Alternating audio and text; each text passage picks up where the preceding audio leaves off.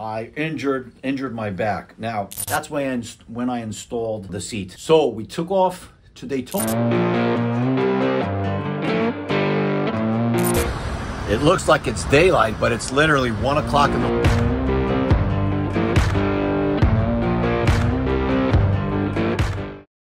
The tail of a seat, a motorcycle seat. How would you call it? A tail of a motorcycle seat. Hey guys, welcome back. Just got back a few days ago. I had an very interesting flight I want you to see. We took off at night and there was a sunrise, then a sunset, then we landed, then another sunrise. Like I saw in a duration of a flight of 12 hours, I saw 2 sunrises, 1 sunset, and just take a look.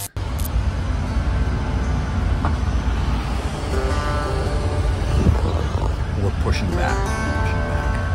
Holy shift.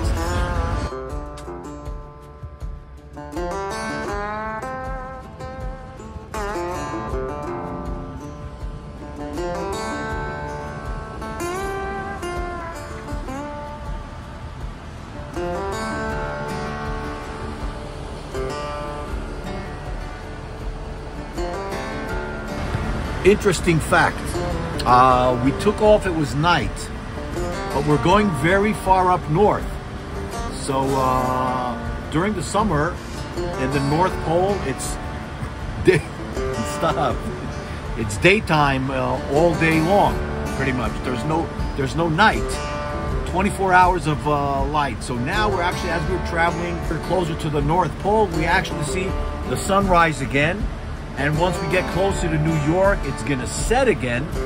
And then we're gonna land in the morning in New York, and about an hour after we land, there's gonna be another sunrise. So in one flight, we saw 2 sunrises and 1 sunset.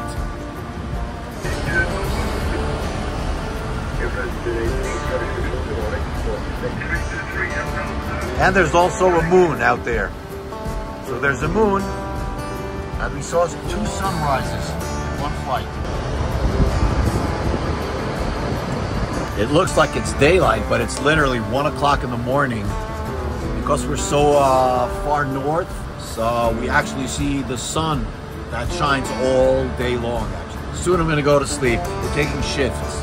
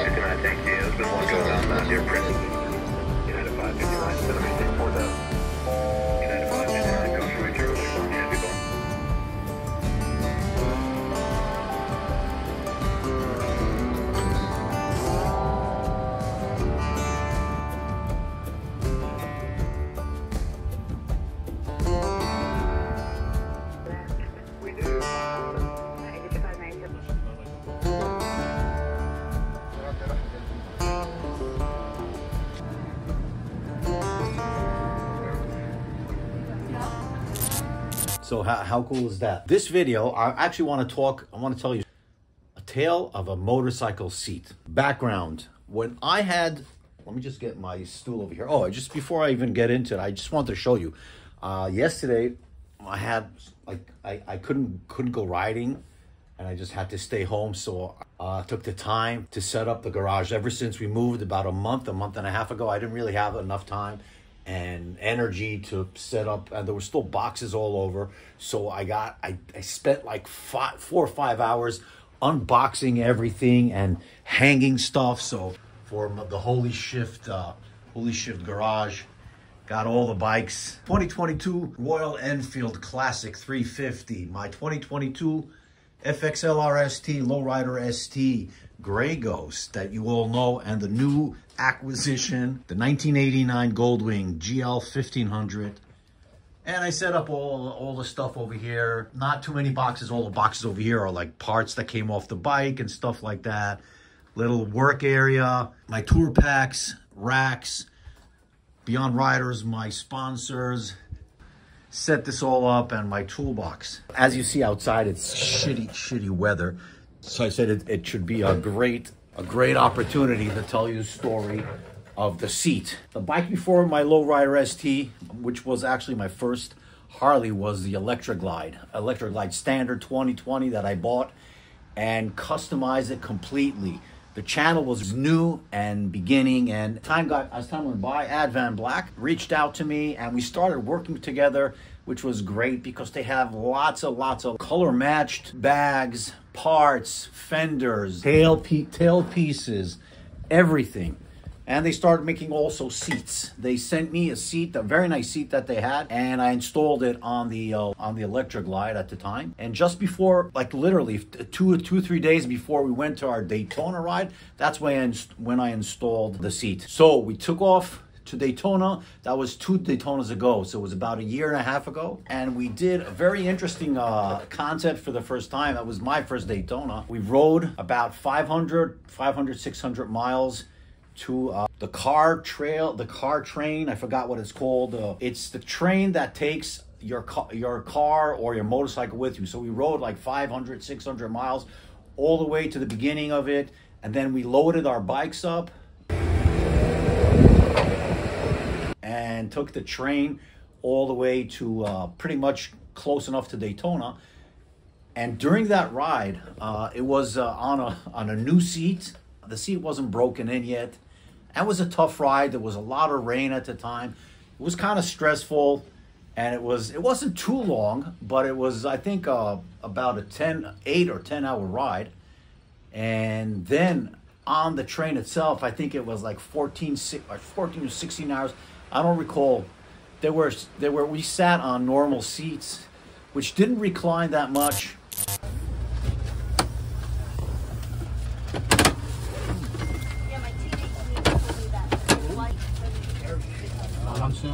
Good morning, guys. We're up. Sun is shining. We did get some sleep. Seats are designed exactly the wrong way. Like designed exactly to keep you up all night long. Whoever designed these seats should be fired. But I did get some sleep. I wasn't comfortable, but I slept.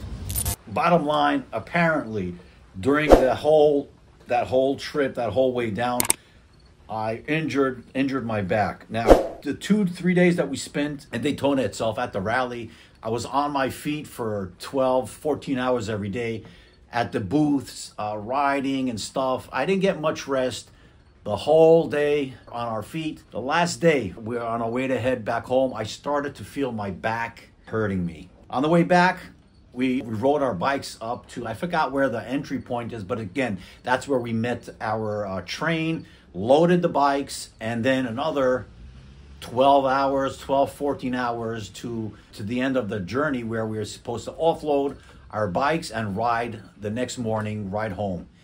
And already on the way back, when we got there already, I started to have strong backache. I was popping Tylenols like candy. It was unbelievable. I thought that by the next morning, I'll be fine. We got into the hotels, checked in, and the guys went out for dinner. I just couldn't go to dinner. I just preferred to stay at the room to rest. Next morning, we wake up 5 o'clock in the morning, and I'm in so much pain. I literally couldn't move. And then what do? It was 5 or 6 of us. They had to go. Everybody had to go, and there was no point for me. I said I'm going to stay. I'm literally going to stay at the hotel for another night or 2. And then finally, after brainstorming of our options, I called the tow truck and had the bike towed with me on painkillers all the way back home. I never posted it. I didn't want to, some things I just don't. I decide not to post, like a little bit personal, things that I don't always feel comfortable posting. But anyway, that incident really left a scar. And I healed after like 2-3 weeks. Apparently, it was a pinched sciatic nerve that never happened to me. And it was an aggravated nerve that I guess from the ride and from not resting and from the train ride, it got injured and I got like very bad inflammation over there. So that whole occurrence, riding on a new seat, not broken in, really put a little, you know, a scar in my psyche. A few months after that, I got the Lowrider ST, and when I was on the search for, you know, a new seat, because the stock seat on the Lowrider ST is meh, you know, meh at the best. I said, I don't care anything about looks at this stage. All I care about, you know, is the comfort. If I'm going to be riding the bike a lot and my back is sensitive, because that's what I was, you know, thinking after that long trip to Daytona with a seat that wasn't broken in, I was like really concerned. So I opted, you know, to get the most comfortable seat. So I literally searched the whole market, all manufacturers, all options, and the common sense said to get the widest seat possible, so you get, you know, a lot of support for your back, lower back, and your butt.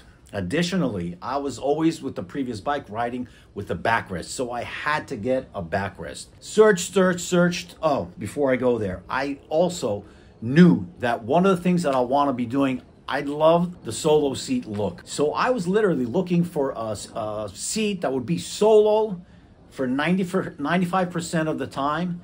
And then for the very rare occasion where I do ride two up, which I actually never have ridden on this bike two up, I will add a pillion seat. So I pretty much was looking for a solo seat with an option for a two up seat, like a little cushion in the back as a pillion seat. And the only company at the time that had a really good and wide seat was Mustang seat.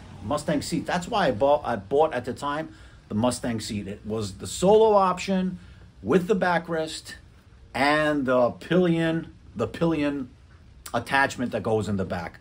I didn't care about looks. All I cared about, a wide seat. And boy, that seat, I rode with it for almost a year, and I really enjoyed it. Really comfortable seat, wide, good support, nice backrest, and I really enjoyed it. Here, let me show you the seat right now. I took it, it's not on the bike last few months. So this is the Mustang seat that I was using. I think it's called a Tourer. Extremely wide. It's got like 15-inch from one side to the other. Gives you great butt support, lower back support, nice, great cushioning. And it had obviously the backrest. The backrest right there. And for two-up riding, I had this. This was the two-up setup for. Anyway, great seat. I love it. But then I started to care more about the looks and said, I want to give a try. I want to give Saddlemen a try. And I reached out to Saddlemen. The Saddlemen were nice enough to send me the step-up, the Saddlemen step-up with a great back support. Obviously, in this case, there's no backrest. But I said I'll give it a try. I took the tuck and roll design. John had this on his Road Glide. This tuck and roll design, and at the end, at the back, this kind of stitching. Now, since I got it, I put around, you know, 1,000 miles since I pretty much started riding it, and I can tell you that all my worries and concern about my pinched nerve or my sciatic nerve didn't happen. Like, there was no reoccurrence for that event. And I've been on this bike already 1,000 miles. The longest I was is about 12 hours. We did about 500 miles a month or two ago with this seat, and it was great. First of all, the cushioning, I guess because of the design, the tuck and roll, it gives it a little bit more, you know, cushioning over here. So it feels really good. And my need for a backrest, non-existent. I mean, I don't need the backrest at this stage. So after riding this seat for about 1,000 miles, the Saddlemen step up tuck and roll design in all black is really cool. And I think the main thing about this seat, that it looks really good. It looks great. That's all I can say about the Saddlemen seat and the story of why at the time I got the Mustang seat, and now I'm with this Saddleman step up, and I think it looks really, really good. What do you guys think? Tell me what you think before, what it looked like with the Mustang seat, and what it looks like now. Continues the line, then up, and then goes, tapers down. Looks nice. Let me do a walk around.